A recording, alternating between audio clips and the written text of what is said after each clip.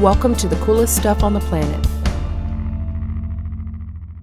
Well, hello. Welcome to the podcast.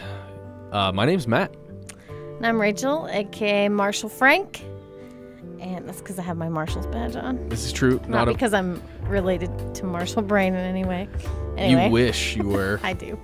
Anyway, So do I. and we are the coolest people on the planet, and this is the coolest stuff on the planet. Disagree with the first statement, but yes, this is the coolest stuff on the planet. And today's cool stuff was inspired by our little jaunt that we've been taking lately to St. Petersburg. And we're headed to the city that inspired St. Pete, Venice, Italy. So instead of Venice of the North, this is the actual Venice. The real one. Yeah. So Venice is often called a floating city because of its watery location. It's built on a lagoon off the coast of Italy, and it's built on more than 100 islands. I think 118 to be precise, and lots of wood pilings, which serve as basically the city's foundation. Exactly. So it's a city of canals, bridges, Woody Allen, and boats. Woody Allen, huh? Explain. I can't. Okay, so this watery setup makes Venice a unique and romantic place, and that's probably why more than 20 million tourists flock to the city every year. An interesting fact about these tourists, though, and I thought we should add this trivia because, I don't know, it's just really funny.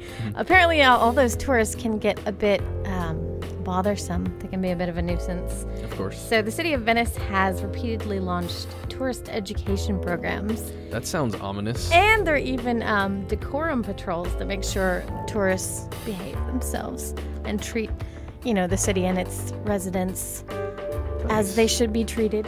Yeah, So- Mom, I'm going over to Venice for the summer. I've got to get into a tourist education camp for a little bit, and it's going to be all right. He's going to learn some decorum. Yeah, they have Thank bread God. and water there, apparently. Maybe some cheese. I don't know.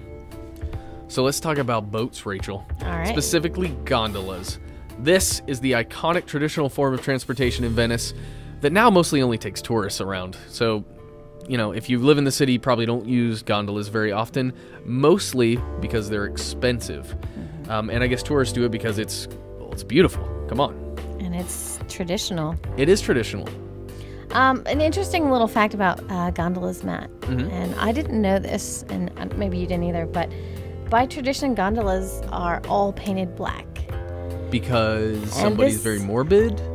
No, it's all about conformity. Oh, like it's a gothic thing, like you gotta be cool and you gotta paint your gondola. They're not Gothic boats. Okay. All right. No, it all goes back to this old medieval law, because basically way back when gondolas used to be owned by the wealthy, and so they started to try to outdo each other with their fancier and fancier gondolas, right? Okay. So basically, after a while, the folks in power were like, "This isn't good. This is excessive," and so they decreed that you could not paint or fancy up your gondolas anymore. Just leave them black. Yep, and now they're traditionally painted black. So it's gone from this law to this sort of tradition in itself. Huh. So pretty interesting. That is very cool. If you're going to get on the water, you're probably going to pass through the Grand Canal, which is the city's biggest canal and thoroughfare, kind of like in Atlanta, Peachtree Street or Ponce, maybe, yeah. One of Whatever these. the main avenue is of your city. Yes. Yeah, so the Grand Canal is crossed by several bridges, one of which is Venice's most famous, the Rialto Bridge. But in fact, Matt, Venice has more than 400 bridges, and all of them have names. Isn't that cool? So another must-see in Venice is the St. Mark's Square, or the Piazza San Marco. It's the largest square in Venice, full of people and pigeons. Interesting fact, in 2008, the city of Venice banned people from feeding the pigeons because they were getting out of hand. Apparently it's quite a large pigeon population. Yes.